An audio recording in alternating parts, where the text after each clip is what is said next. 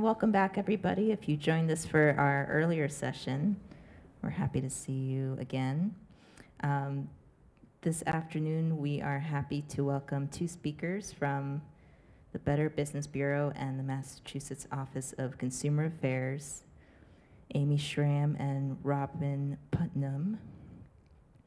Amy and Robin will talk about a deceptive scam called skimming. The presentations today have been part of a larger nationwide conversation during Choose Privacy Week. Amy Schramm has been with Better Business Bureau since 2011 and is responsible for educating the public at large and fostering the business-to-consumer relationship. And Robin Putnam currently works for the Massachusetts Office of Consumer Affairs and Business Regulation, serving as its research and special projects manager. So please join me in welcoming Amy and Robin today.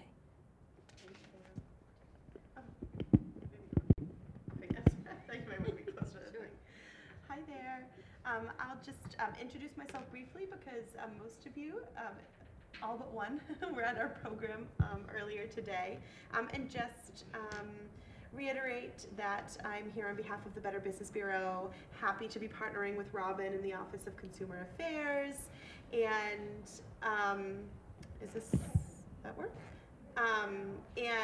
And just let you know that you can utilize the Better Business Bureau as a free precautionary resource tool before you make purchasing decisions or choose a business to sign a contract with, whatever it might be. We have a database of over 5 million businesses that we encourage people to utilize before making those decisions.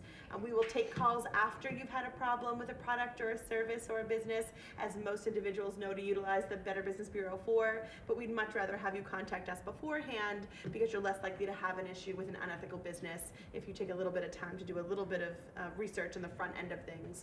All BBB programs and services are free to the public, whether it's a question you have about a business, a charity organization, a scam, anything that Rob and I are about to jump right into, please don't hesitate to reach out.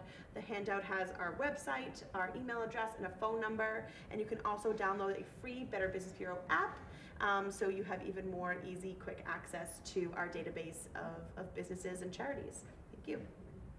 Yes, thank you for having me.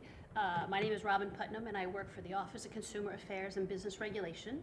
We are a state agency located in downtown Boston under the Baker-Polito administration. Secretary Ash and Undersecretary John Chapman. So our office has 5 divisions underneath our umbrella.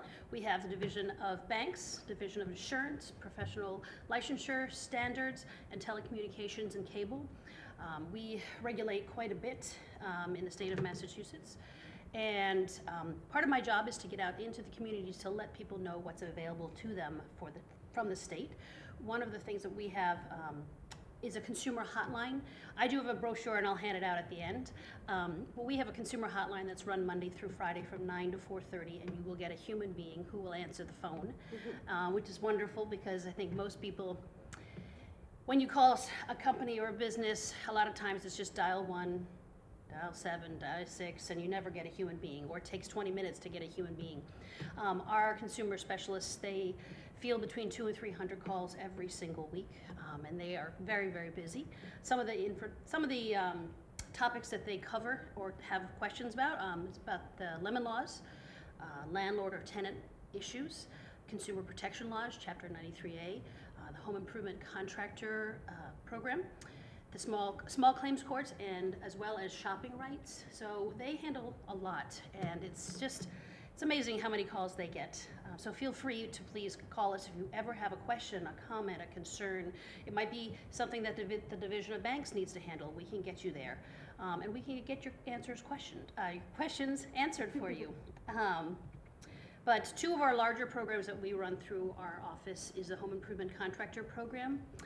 There's a registration, a complaint and hearing process, an arbitration program, and a guarantee fund. We also run the state lemon laws.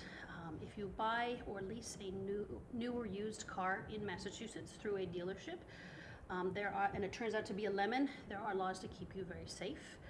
We're actually in the middle of doing a lemon law audit. I was just running around Cape Cod this afternoon, If you're gonna go to a dealership, every car on that lot has to have a bright yellow sticker that tells you what your rights are as a consumer in Massachusetts. So every year we go out and we go throughout the Commonwealth and check out which dealerships are compliant and which are not. Just another way to keep everybody safer in the state. But before we kind of get going, does anybody have any questions for us?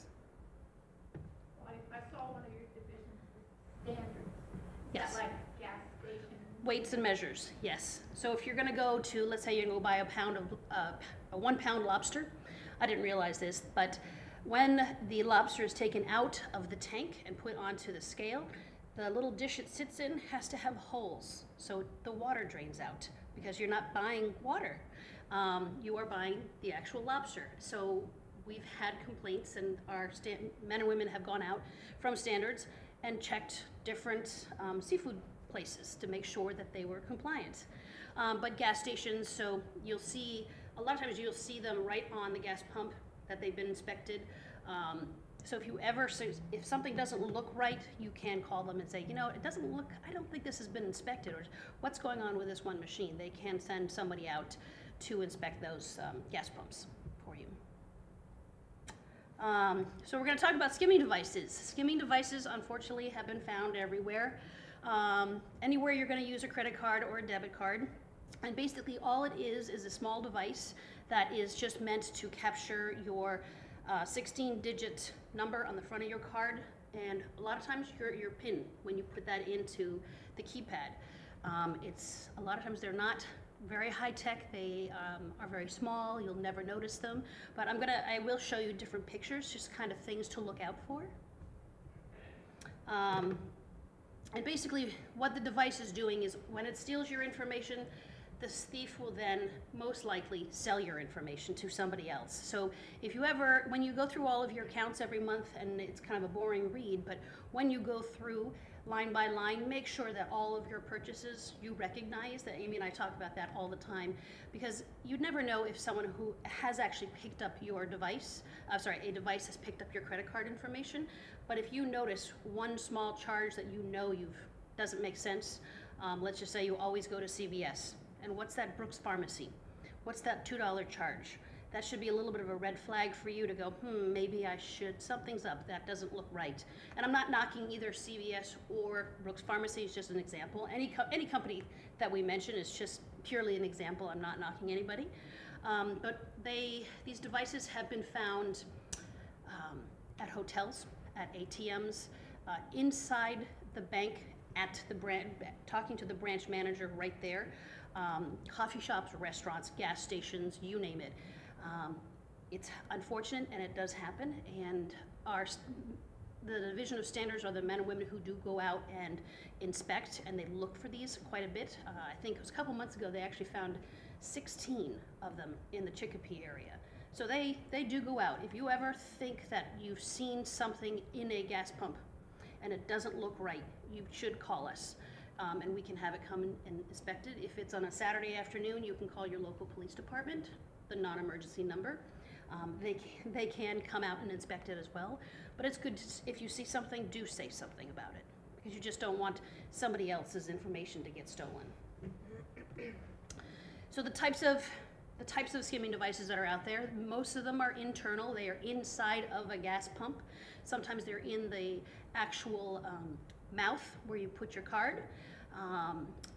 Some of them are actually Bluetooth enabled. So once the thief gets into the gas pump, which can only take maybe about a minute to get in and out, he or she never has to come back because of the Bluetooth enable. They can sort of do a walk by and push a button and get all of the information off of the card and keep going.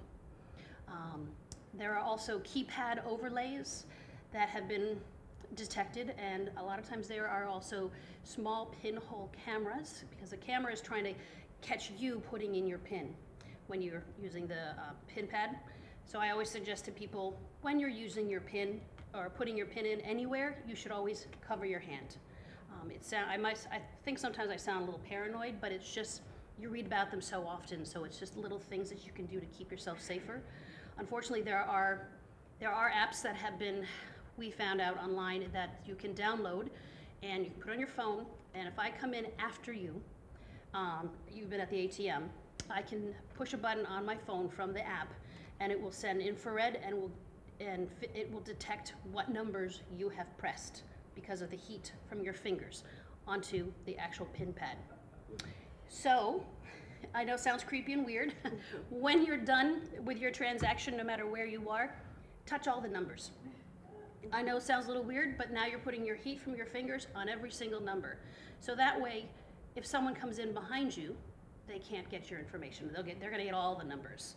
And I know it does sound a little creepy, but our technology is amazing, and it's always ever changing. So little things you can do will keep you a little bit safer.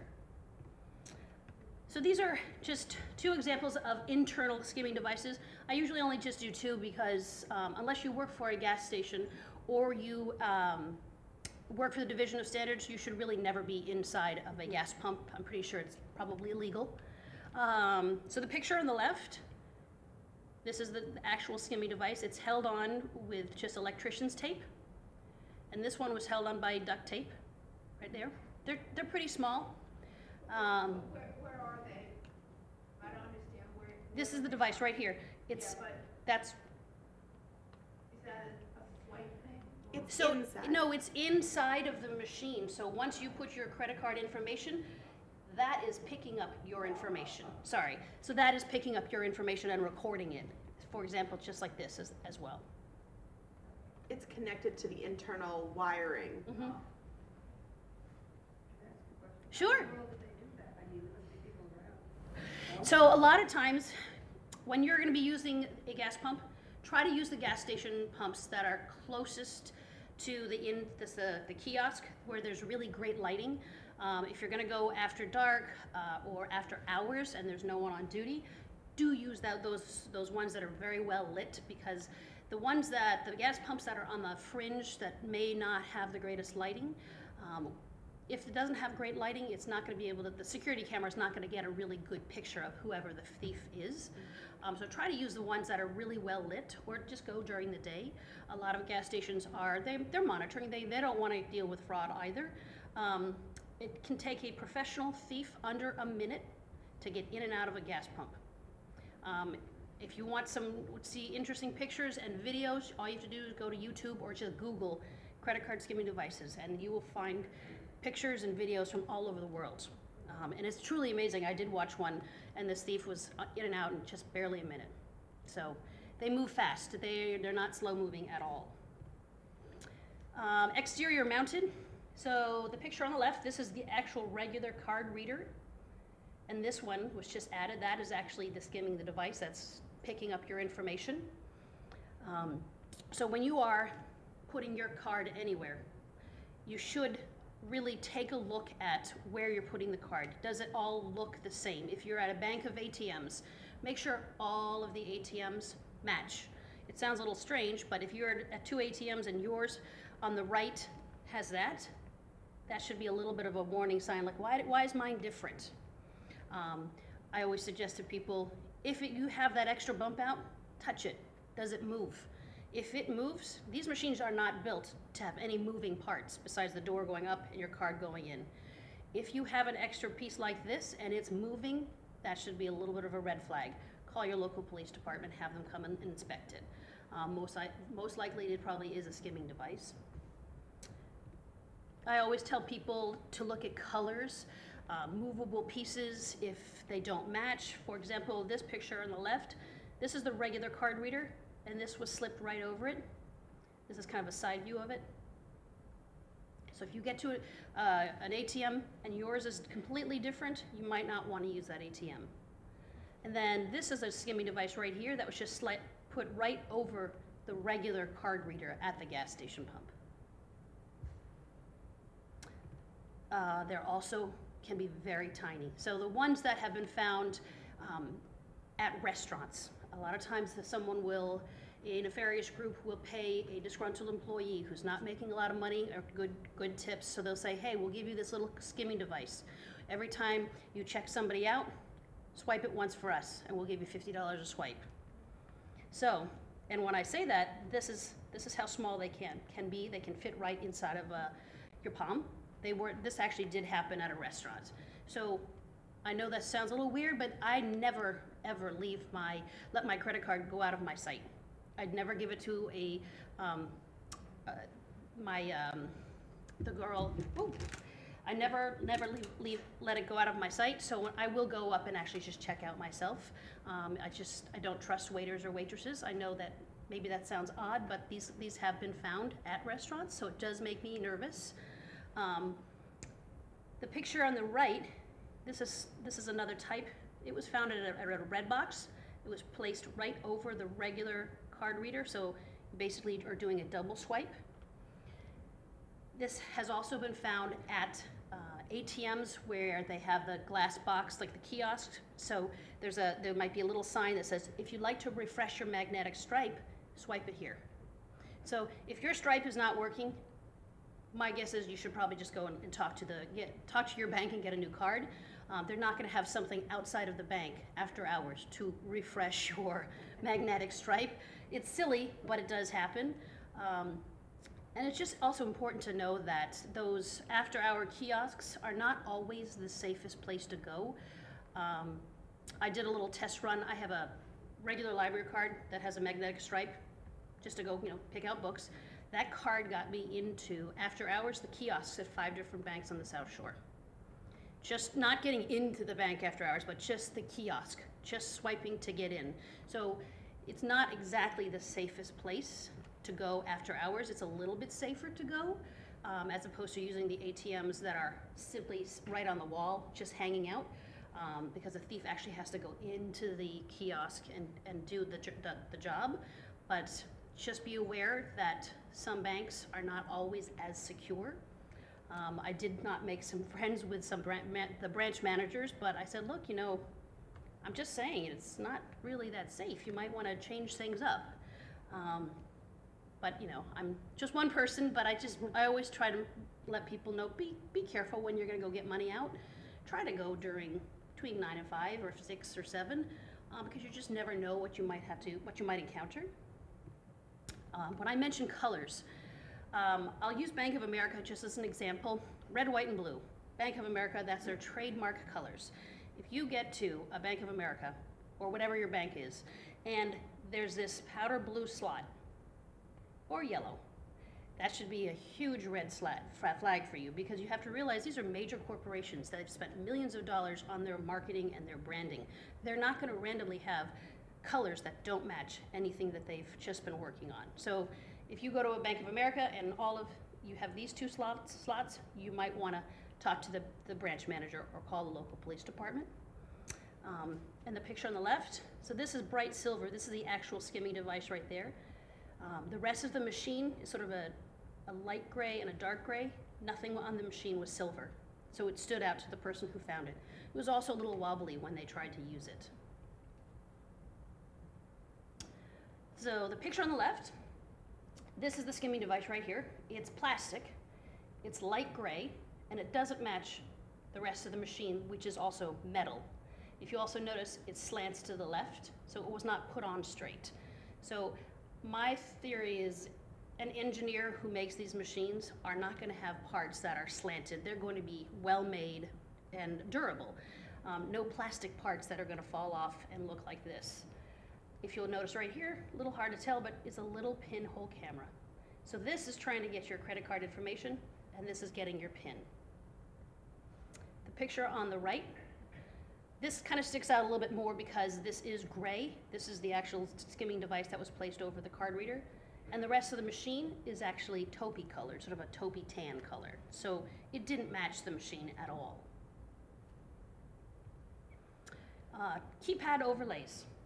So the picture on the left, first of all, it's metal and it was all gouged apart. So that should be a little bit of a red flag. Why are there gouge marks on this pin pad? That doesn't make sense. Did someone try to pry it off of another machine? It was. If you also notice, it slants to the right. So this is catching your pin, and this is slanting to the left. This is getting your credit card information. And there's glue residue right there.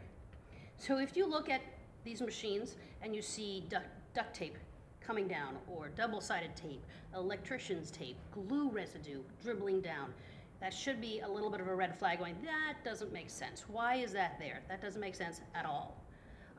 The picture on the right, this is the overlay. It's dark gray, and this is silver. So this was found because someone was at the gas pump and said, wow, why is my pin pad a little bit different than all the other ones? And this one, unfortunately, it's completely falling apart. That's incredibly obvious. So if you get something that's falling apart, even if it's not a device, it should be taken out of service. And when I mentioned hidden cameras, when you are at a gas pump, when you are putting your card anywhere, look around and see what's around you. Most ATMs, they do have mirrors that are kind of sunken in the machine so that you can look up and see if there's any strange person kind of hovering behind you, which is pretty normal, just makes you feel a little bit safer. But if you have a car mirror like this or that's just randomly placed on top, you might want to really kind of look at it. So there's a pinhole right here facing down, waiting for someone to put their pin in.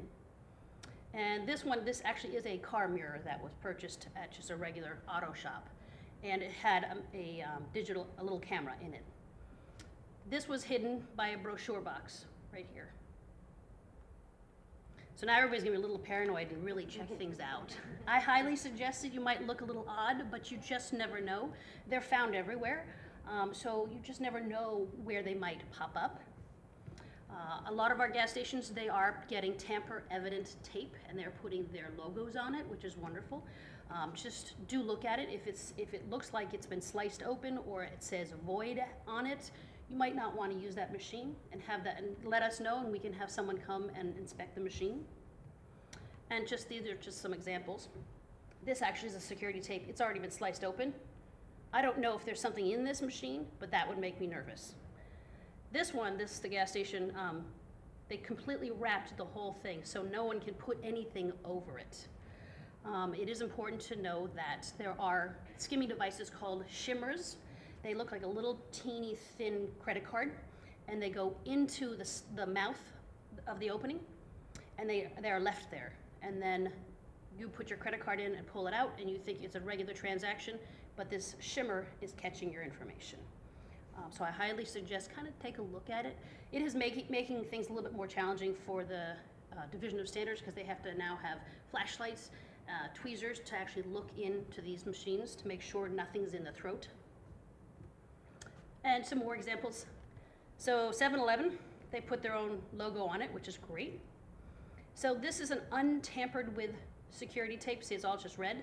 This one, it says void. It's voided out completely. It just says void in white. It's not sliced open, but I would highly suggest not using that machine and have the machine looked at, because it's just, you don't know if someone has touched them. There are a couple different gas station companies, gas pump companies. I had to go to a lecture on gas pumps. It's kind of interesting. Very, very expensive new technology for these gas pumps. They are so touchy-feely that if you just move the machine a little or try to move the machine, it will shut the whole machine down. So they are coming up with really great technology. It's going to be pretty expensive, but it will allow us to be safer as consumers. So these are just some of the tips that I always suggest to people. Compare the readers. Compare notes. If you're at a bank of ATMs, make sure they all look alike. Make sure the colors are correct. If your bank colors are green and white, make sure there's no powder blue card slot. That doesn't make sense. Why would they have that? It doesn't make sense at all. Look around for hidden cameras. Look around for glue residue, tape, anything that just looks out of the ordinary. If your card reader has a bump out, like the first picture, touch it. Does it move? Is there anything a little sketchy about it? If there's something odd, don't use the machine. It's just going to keep you a lot safer. Use the well-lit gas pumps if you're going to go get gas after dark. We are almost in summer now, so it's going to stay light for quite a while, but if you're getting gas and it is dark, just make sure you're using the well-lit gas pumps. It will keep you safer. Cover your hands when you're typing in your PIN. That goes for the grocery store too. You just never know. There's so many people out there that are kind of creepy, and you don't know if they're trying to take a selfie and be silly in line, but what you're not realizing is they're taking a selfie like this to get your PIN or credit card information.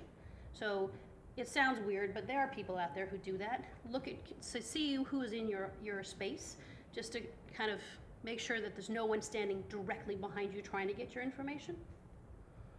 And then most people should they use their chip or should they use their swipe more often? Use your chip. Use the chip, it's much safer, it's better technology, it's newer technology. Try not to use the swipe as often as you possibly can. And then I do end it with, if you have this symbol right here, sometimes it's on the other side of the credit card, that means you have that credit card or debit card has near field technology. Yeah, so if you have that technology, make sure your credit card is in a protective sleeve. Your passport has the same technology. If you have renewed it since 2013, you can buy little sleeves online for $5 or $6. They're very inexpensive, but it's technology that's super fast, and everybody loves it because it takes 2 seconds to use it, and everybody complains about the chip because it takes a minute and, I don't know, 10 seconds, and everybody's always in a rush. But it is better technology. Yes? So somebody told me that if you take aluminum foil Mm-hmm. and put it in your wallet so that your credit cards, Yes. credit cards, they can't get through to them. Yes, so you can use aluminum foil. Me personally, that would drive me completely insane. To have aluminum foil constantly getting all crinkly, that would drive me completely insane. I have a few so I can hand some out. They're $2. You can go to Bed Bath & Beyond, AAA, Amazon sells them, $2, $3. They're super cheap. The passport holders are, I think, $5 or $7, very inexpensive. What's interesting about the passport, the newer passport, it was designed so that when it's physically closed, it does act as a blocker, but I just got a brand new passport, and when I lay it or just put it on my table, it doesn't stay closed. It always kind of sits open a little bit like that. And I also say, if you've ever gone through customs, you're tired, you're cranky, you're running for another flight, you're trying to find where's your kids, and we just throw our passport into a bag and it can be left open. If someone goes into the terminal and gets through the security, because let's say they get a $400 round trip ticket from Boston to Reykjavik. That's all. They don't have to even get on the flight, but they can walk around the international terminal trying to get information. So make sure that when you're using your passport, really close it. It's just one of those little things, just another way to keep yourself safer. Are there any other questions? Can we answer for any? Yes. I don't have a problem with Apple Pay or Google Wallet. I mean, obviously I can't, brand any other, say anything about them, but in my experience, they have been very much safer. I think it's important when using anything like an Mm-hmm. Apple Pay, a PayPal, a Venmo, whatever it might be, to just continue to monitor, because you just can't be positive, Yeah. They could be reputable now and continue to be reputable, but not have any breaches, and then you just never know. These hackers, these scammers are smart, so just continue to monitor like anything else, and then you'll be fine, because you'll catch it if something does happen. So it's not the same technology as Oh, it is. It's the same technology as this, the near field, yes. Mm-hmm. I just would close the app when you're not using it. Yes. Stuff like that. Don't leave your Bluetooth on. I just was reading about Bluetooth. Don't leave your Bluetooth on all the time, because you never know. Mm-hmm. Sure. Are there other questions that we can answer for anybody? Have we completely made you paranoid? Hopefully not. I know. I'm never getting gas again. Oh. I know. Well, I live in a small town. It's kind of funny. All the police were like, "Oh, she's checking him out again," because I do. I'm that weird person. When I go to get gas or use the ATM, I'm up touching things. Does it move? Does it match? And I'm sure if there's someone new on the force, they'd be like, "Oh my gosh, what is she doing? What's going on? Should we question her?" But I'm just checking things out. I want to make sure. I don't want my credit card stolen. Who wants to deal with fraud? I know. it's better off to be cautious. My dad goes to the bank like 3 times a day. He'll go to the bank and then he'll go to the hardware store, and then he'll go to the bank and he'll get gas, and he'll go to the bank. You know, he'll like think he's taking out enough, but then, so he just prefers to work with cash, you know? It works easier for him. But he's also prone to losing things, so that makes me nervous. Well, thank you all so much. Yes, thank you so much for being here. For being here. We appreciate it. Did anyone not get a handout? Did you get a handout today?